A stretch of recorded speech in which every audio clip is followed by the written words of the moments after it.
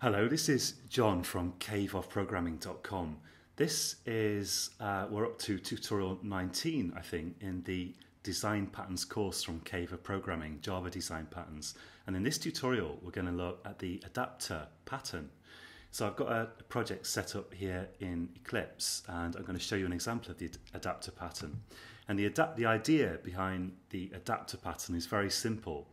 It's just if you've got two interfaces, like you need one interface and you've got another class that has a different interface and yet provides the functionality you want, you can use an adapter class to match one interface to another, and that's all it is. And I'm using interface in the broadest possible sense here to mean just the methods that a class has. So it might literally mean an interface, or it might just be a bunch of methods with some particular interface in the loose sense of the word. Well, rather than keep talking, I'll show you an example. Let's imagine here that we've got a class called logger. Let's create a class called logger. And I'll give logger a method like public void write, and write accepts a string.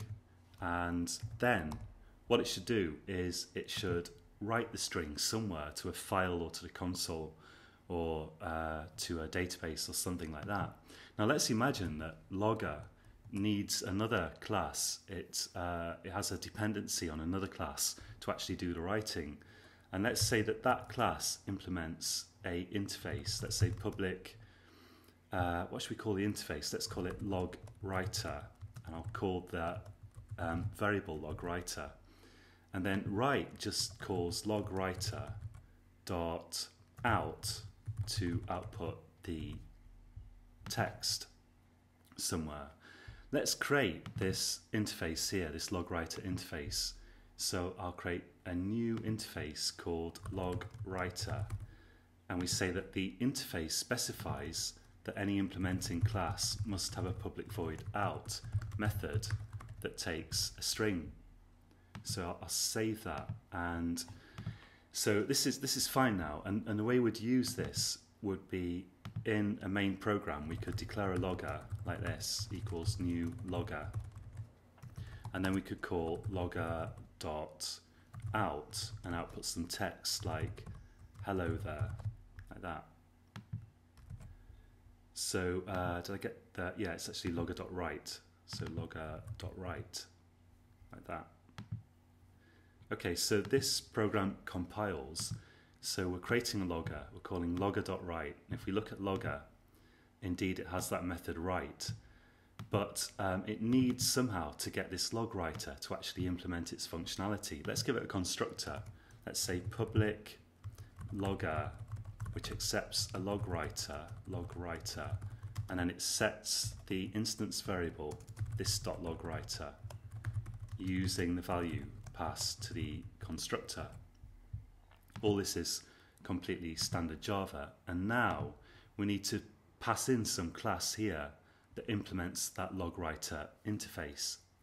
Let's imagine that we have got a class. Let's create a new class here, and I'll call it console writer. And now the interface log writer, it has a method called out. Let's imagine that console writer writes to the console, but with a method called, let's say, write console, and it takes a string, and what it does is it just does sysout like this, text like that. So a very simple class. Now the point here is, this is a little bit laboured, but the point is that we've got a class here that expects a class that implements this interface here, and we actually have a class here that implements the functionality that we want. It just doesn't implement the interface that we want, because this has a method called write console, and this interface has a method called out, and logger expects something that implements that interface with a method called out. So it's quite a simple example really, and it could be a lot more complicated than that. This logger might want a class with all kinds of different methods.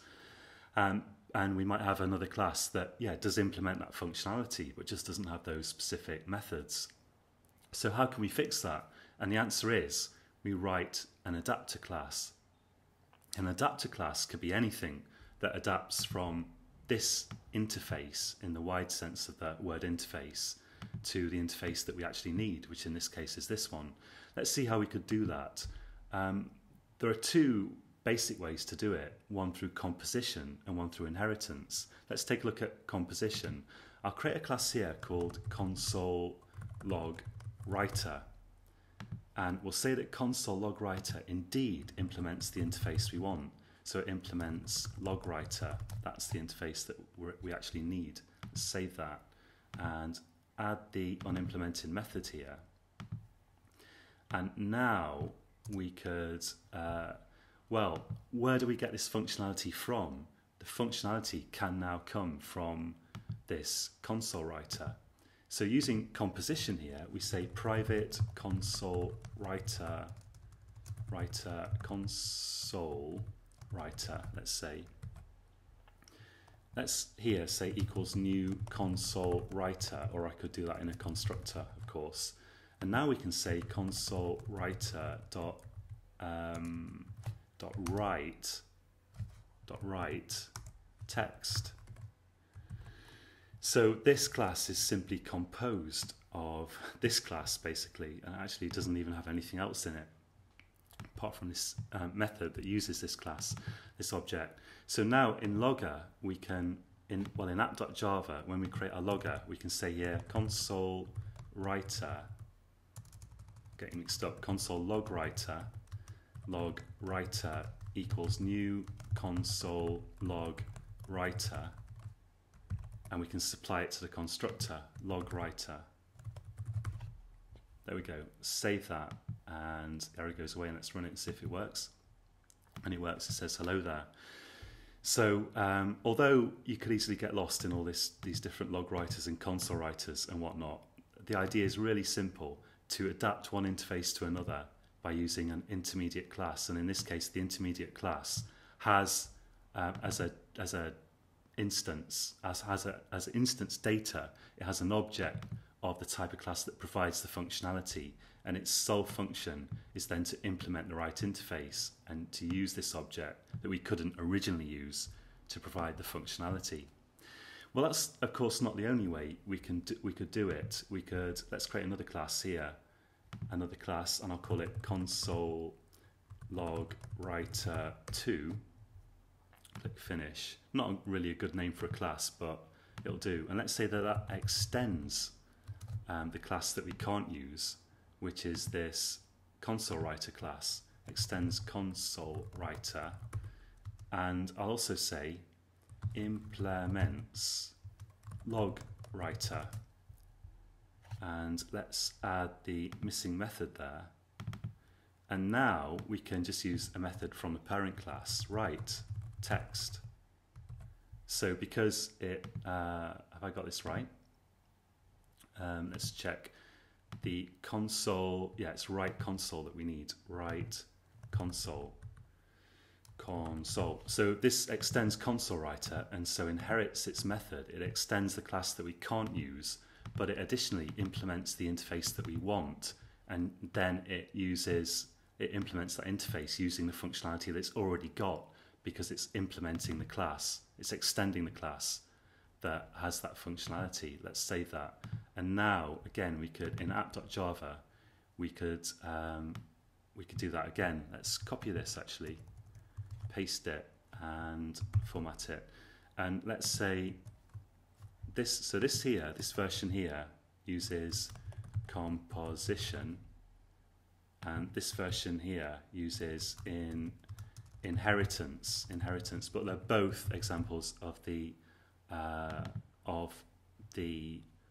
adapter pattern, and we'll make this a console log writer 2, and let's call that log writer 2, and this is log writer 2, and let's make this logger 2 and logger 2.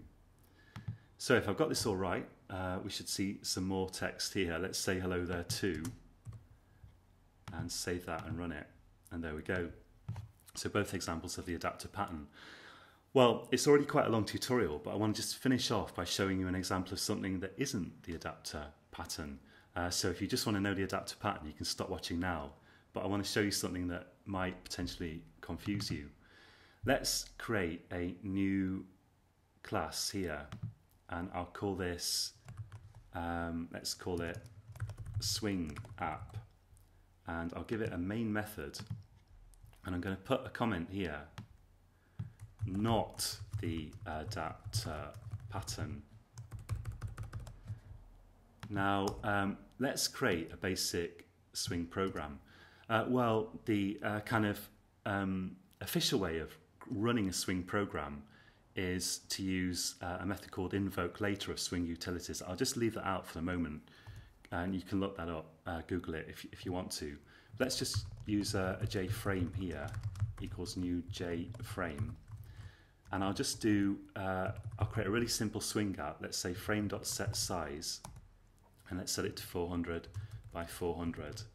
And frame.set default close operation, default close, and that just makes it quit when you click the cross in the corner. So when you click the cross in the corner of the frame, or on Windows or whatever it is on Mac, I forget, even though I am on a Mac, then you want the program to quit. So let's say jframe.exit on close, and now finally we can say frame.set visible true. So this is a basic Swing application, and if I run this, save it and run it, click run, we get this window appearing here. So, and yeah, I can click this red thing on the Mac, this red cross here. It's still a cross in the corner anyway, and it quits the application. Now, there are all kinds of things you might want to do with JFrames, but one thing you could do, for example, and this is quite common, what I'm about to show you is quite common in Swing, is you could set a window listener to listen to it. So let's say I want to know when this window opens, or you might want to know when it closes, so you could close a database connection or something like that. We can say frame.add window listener. I think that's right. Yeah, add window listener. And so now we need something that implements the window listener interface, and I could use an anonymous class syntax here, which hopefully you're familiar with, and if you're not, you can find that in my Java for Beginners course, although it is a little bit advanced, but that course is free as well. So let's say here, new window listener, and open a bracket here, and the bracket closes there, put a semicolon there. Now I have to implement these methods of window listener. So I click the error and go to, what's wrong with this? Let's, I think that's good. I've got add window listener, something's wrong. Let's just quit that. Do control space. Yeah, it wants a window listener. So did I type something wrong? New window listener. Put the brackets in. Save it. Add the import. That might help. And then I click on the error. And come on. Let's get this working. So tedious. Let's make sure I've added the right window listener import. Yeah, there is only one. And finally, okay, I don't know what was going on there, but I can now go to add unimplemented methods. Now the point I want to make here initially is that this window listener interface has a lot of methods. Look at this, it's terrible.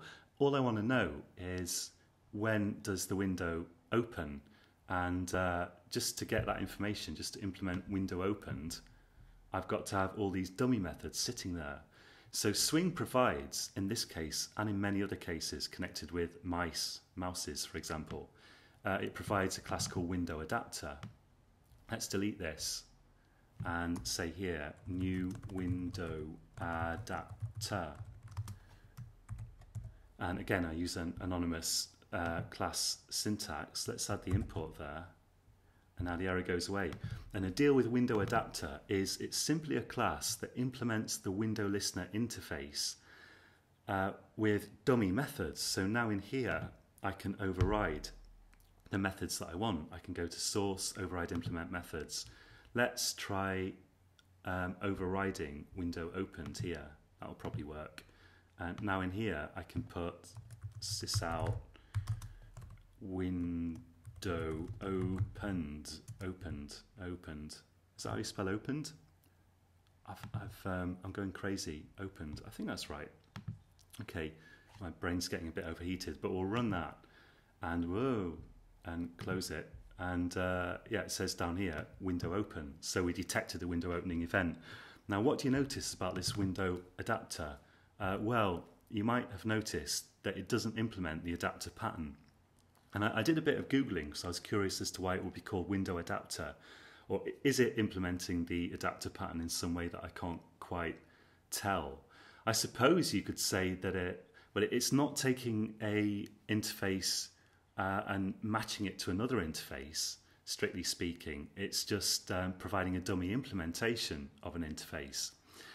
As far as I can see, it's not really the adapter pattern, and you could sort of argue that it is. It is helping you implement a interface by adapting another interface that wasn't ideal for your needs. In a sense, I suppose it is at a stretch, but it's not what we think of as a normal implementation of the adapter pattern where you're matching one interface to another or one class's methods to another class. And I did a bit of Googling, and people seem to be saying on various forums that the deal is that this window adapter was written before the adapter pattern as such was really in people's consciousness, or maybe even before it was named, I don't know.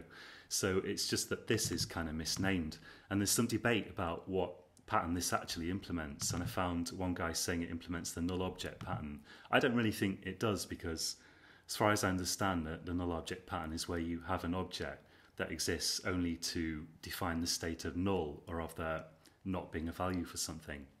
So I don't know what pattern this is. At a stretch, it's the adapter pattern, but not really. So you might be confused by that, and if you are, don't worry, you're not going crazy. It's just that this is probably written before the adapter pattern was really prominent or thought of widely. I don't know, something like that. It's kind of misnamed. So that's it for this tutorial, and there's still some more patterns to cover, so I hope you'll join me again for the next tutorial. And as always, I put the source code on caveofprogramming.com. So if you go to www.caveofprogramming.com, scroll down, you can either choose to view this tutorial series at the moment on udemy.com, and there's a link with a graphic at the top of my website homepage at the moment for that, or scroll down to the YouTube videos and you'll find also a link to the source code there in the appropriate tutorial. So until next time, happy coding.